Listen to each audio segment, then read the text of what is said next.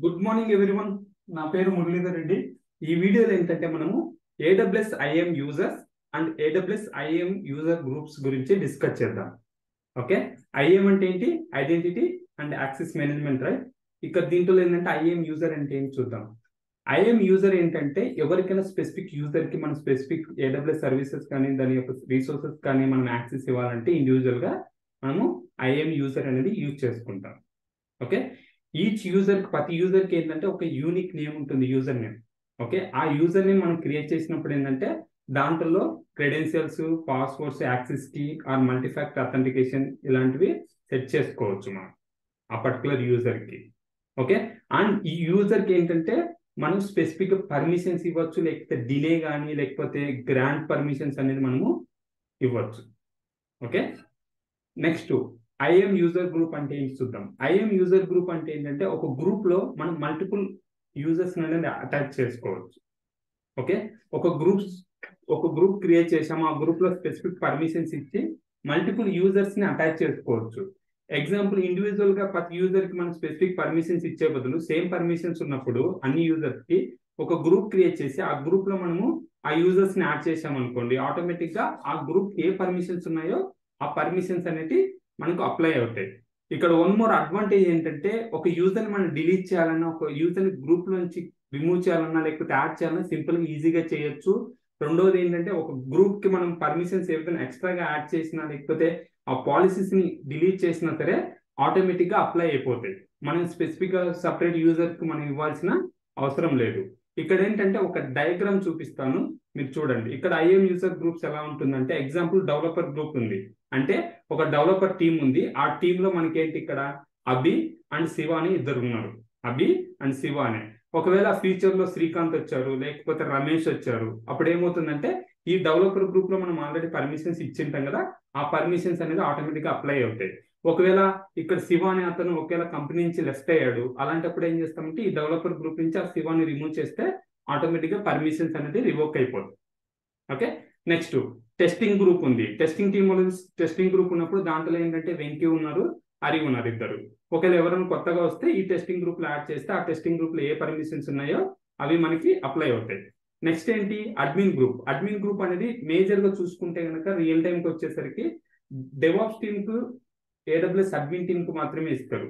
Developers కి వీళ్ళకి అందరికి అడ్మిన్ ప్రివిలేజెస్ ఇవ్వరు. వాళ్ళ యొక్క రోల్ బట్టి మనం డిసైడ్ చేస్తాం. ఇక్కడ ఎగ్జాంపుల్ చూసినట్లయితే అడ్మిన్ గ్రూప్ మురళి ఉన్నారు, భాను ఉన్నారు.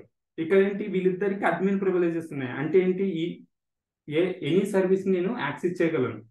ఓకే, ఇక్కడ ఒకవేళ ఎవరన్నా ఎగ్జాంపుల్ భాను అని లెఫ్ట్ అయ్యారనుకోండి, అప్పుడు ఏమవుతుంది, మనం ఆ గ్రూప్ నుంచి ఆ స్పెసిఫిక్ యూజర్ ని డిలీట్ చేస్తే ఆటోమేటిక్ గా పర్మిషన్స్ అనేది రివోక్ అయిపోతాయి. ఓకే, ఒక డెమో చూద్దాం, మీకు ఒక ఐడియా వస్తుంది ఈజీగా. సో దానికోసం ఏం చేస్తామంటే AWS కన్సోల్కి వెళ్ళండి. నేను ఆల్రెడీ లాగిన్ అయ్యాను. ఇక్కడ సెర్చ్ బాక్స్ లో ఏం చేస్తారంటే IAM టైప్ చేయండి. ఇక్కడ IAM టైప్ చేసి IAMకి వెళ్ళండి. ఓకే, ఇక్కడ మనం ఏం చేద్దామంటే IAMకి వెళ్ళాం కదా, ఇక్కడ ఓపెన్ అవుతుంది IAM. ఇక్కడ మనం ఒక యూజర్ క్రియేట్ చేద్దాం.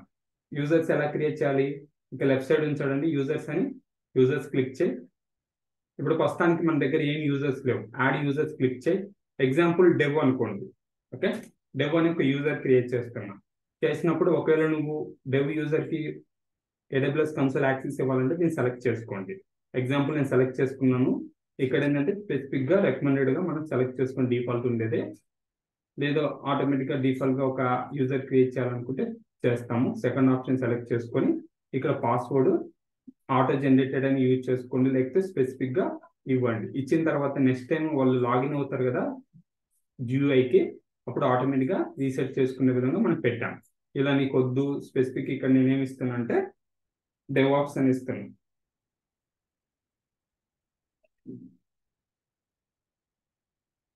ఓకే, ఇక్కడ ఇచ్చాను. ఇచ్చిన తర్వాత ఏం చేస్తామంటే నెక్స్ట్ అని క్లిక్ చేసాం. చేసిన తర్వాత ఇక్కడ ఏంటంటే చూడండి, సెట్ ఆఫ్ పర్మిషన్స్ ఏమి ఇవ్వాలి.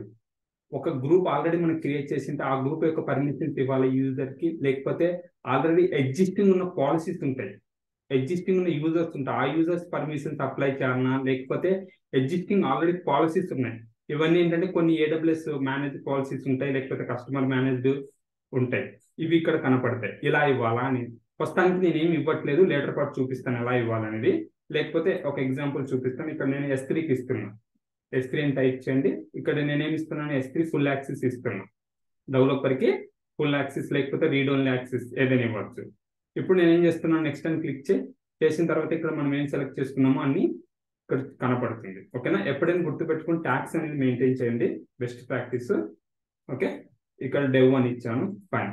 ఇప్పుడు నేను ఏం చేస్తున్నాను, ఒక యూజర్ క్రియేట్ చేశాను. చేసినప్పుడు ఏంటంటే మనం పాస్వర్డ్ సెట్ చేసినప్పుడు పాస్వర్డ్ అనేది ఉంటుంది. సెకండ్ థింగ్ ఏంటంటే ఇక్కడ URL వచ్చింది చూడండి. ఇక్కడ URL వచ్చిందా, ఈ URL తో మనం లాగిన్ అవ్వాలి. అది ఎలా అవ్వాలి చూపిస్తాను. ఓకేనా? అది ఎలా అవ్వాలనేది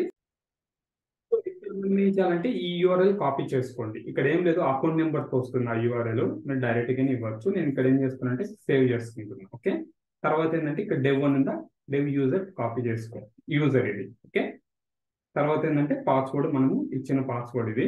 పాస్వర్డ్ గురించి నేను కాపీ చేసి ఇక్కడ. ఓకే, నెక్స్ట్ ఏంటంటే ఇక్కడ CSV ఫైల్ ఉందా, ఒకవేళ నువ్వు డౌన్లోడ్ చేసుకుంటే డౌన్లోడ్ చేసుకో. ఓకే, దీన్ని ఓపెన్ చేసిన నీకు మనం సెట్ చేసిన యూజర్ నేమ్, పాస్వర్డ్, URL అనేది ఉంటుంది. ఒకసారి నేను ఓపెన్ చేస్తున్నా చూడండి. ఇక్కడ చూడండి URL ఉంది, యూజర్ నేమ్, పాస్వర్డ్ ఉంది. User name dev, password devops@250. ఇది URL ఉంది. ఓకేనా? ఎందుకంటే ఫ్యూచర్ లో ఎప్పుడన్నా మనం మర్చిపోయినా ఉంటది కాబట్టి డౌన్లోడ్ చేసుకోవాలి. ఇక్కడ రిటర్న్ టు యూజర్స్ అని క్లిక్ చేసిన తర్వాత ఇక్కడ మనం యూజర్ చూసినట్టయితే యూజర్ వచ్చిందా, ఇక్కడ యూజర్ లో చూడండి యూజర్ నేమ్ ఏదైనా గ్రూప్ అటాచ్ చేసామా లేదు, ఎప్పుడైనా యూజ్ చేసామా లేదు, MFA ఏమైనా అటాచ్ చేసామా. MFA అంటే ఏంటంటే మల్టీ ఫ్యాక్టర్ అథెంటికేషన్. తర్వాత పాస్వర్డ్ యొక్క ఏజ్ ఏంటి, యాక్టివ్ కీ ఏజ్ ఏంటి అనేది ఇక్కడ చూపిస్తుంది. ఇప్పుడు దీని మీద క్లిక్ చేస్తే మనకి ఇక్కడ మొత్తం ఇన్ఫర్మేషన్ అనేది చూపిస్తుంది. ఇక్కడ మీరు గుర్తుపెట్టుకోవాల్సింది ఏంటంటే ఒక యూజర్ క్రియేట్ చేసినప్పుడు యాక్సెస్ కి సీక్రెట్ కి మనం యూజ్ చేసుకోవచ్చు. CLI ద్వారా మనం కనెక్ట్ అవ్వాలంటే యాక్సెస్ కి సీక్రెట్ కి అనేది మనకు కావాలి. అది ఎలా వస్తుంది, ఇక్కడ దానికంటే ముందు ఇక్కడ మనం పర్మిషన్స్ ఏమి ఇచ్చామో ఆ పర్మిషన్స్ ఇక్కడ ఉన్నాయి చూడండి. ఒకవేళ గ్రూప్ ఏదైనా యాడ్ చేస్తే ఇక్కడ ఉంటుంది, ట్యాగ్స్ ఏమైనా పెడితే ఇక్కడ ఉంటుంది.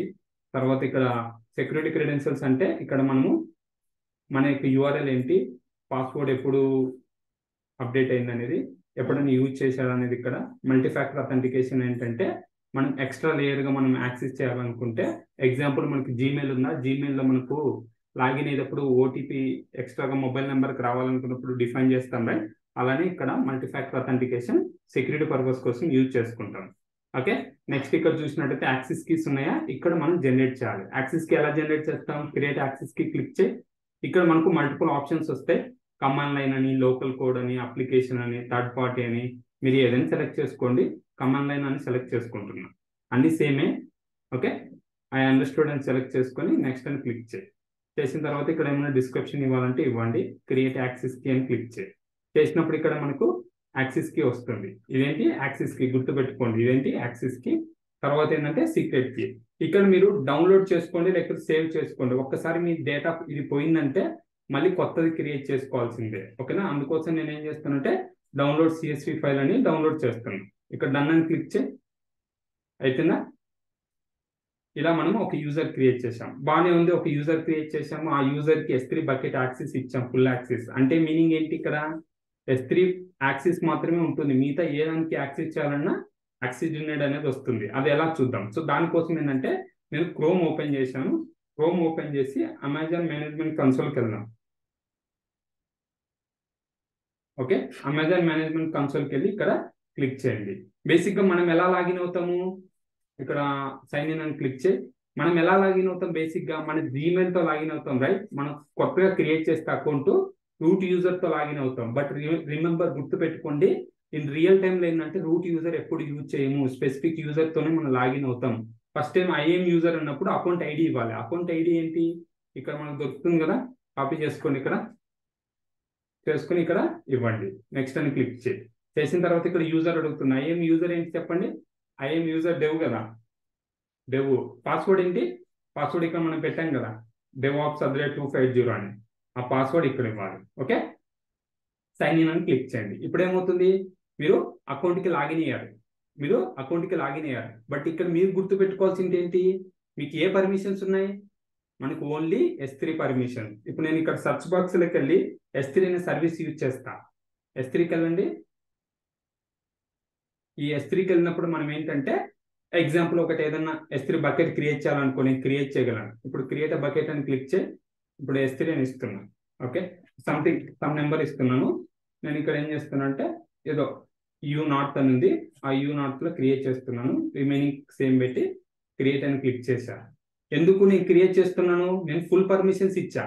కరెక్ట్, S3 ఫుల్ పర్మిషన్స్ ఇచ్చా కాబట్టి నేను ఐఎమ్ ఏబుల్ టు క్రియేట్.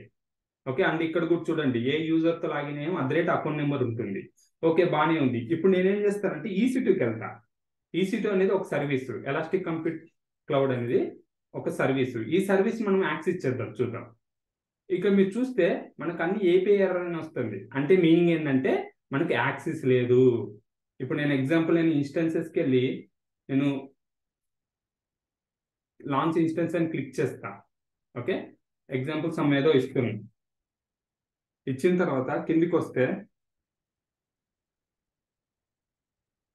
చూడండి ఈ రీజన్ లో స్పెసిఫిక్. ఓకే ఫైన్, ఏదో సెలెక్ట్ చేసుకోండి, లేకపోతే ఇంకొకటి చూద్దాం. VPCకి వెళ్దాం. VPCలో అయినా ఓకే. VPCలో కూడా నీకు క్రియేట్ చేయలేవు, ఎందుకంటే నీకు ఫుల్ యాక్సెస్ లేదు. ఓన్లీ S3 యాక్సెస్ మాత్రమే ఇచ్చాం ఆ యూజర్కి. ఓకే, ఇప్పుడు ఎగ్జాంపుల్ చూపిస్తున్నాను. ఇక్కడ చూడండి, మీకు రీట్రైన్ వచ్చిందంటే మీనింగ్ ఏంటంటే మీకు యాక్సెస్ లేనట్టు.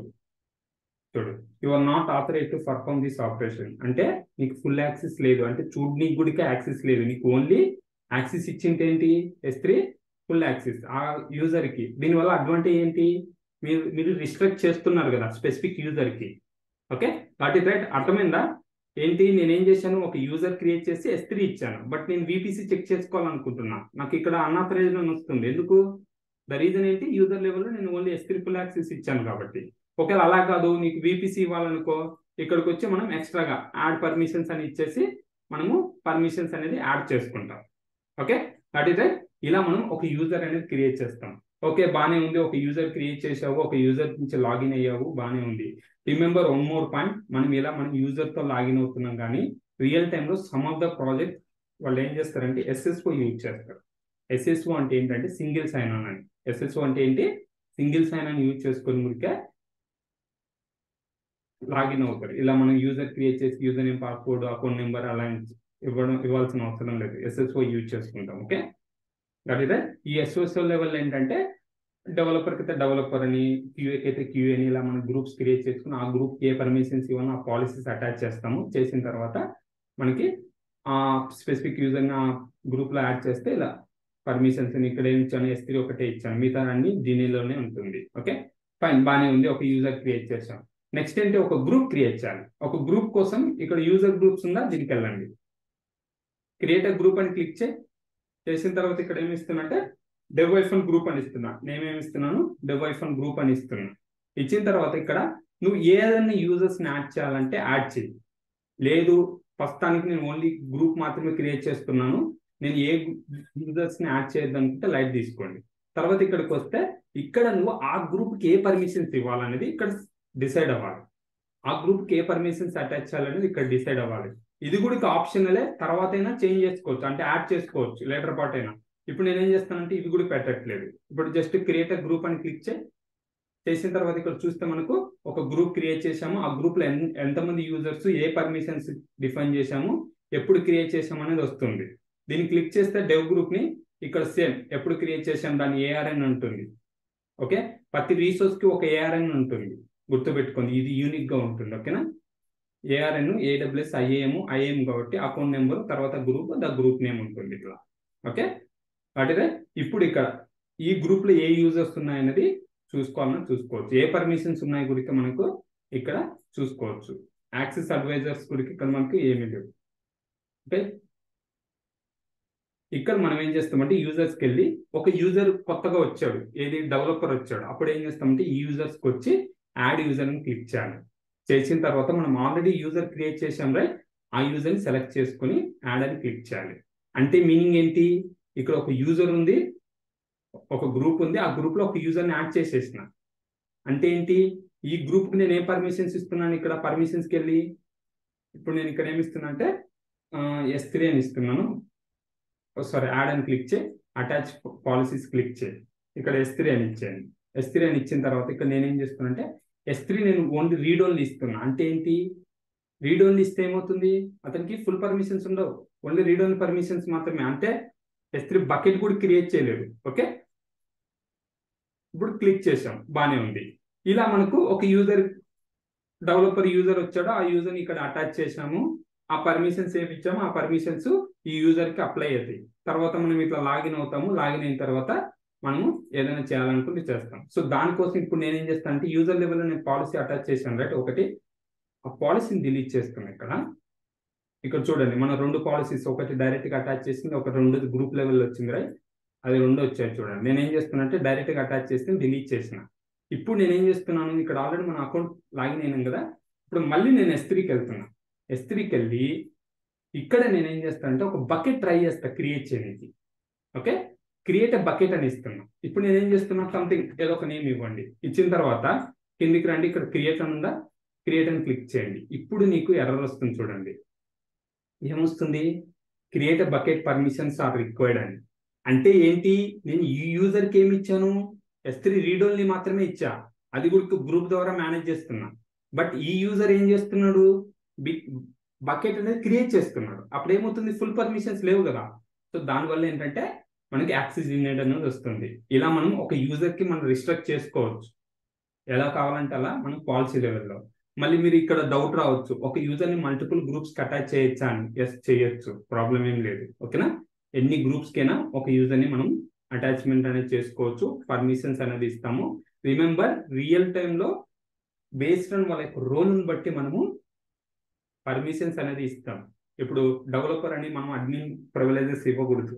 ఆ డెవలపర్కి ఏ రిసోర్సెస్ రిక్వైర్మెంట్ ఉంది, ఏ రిసోర్సెస్ వాళ్ళు యాక్సెస్ చేయాలి.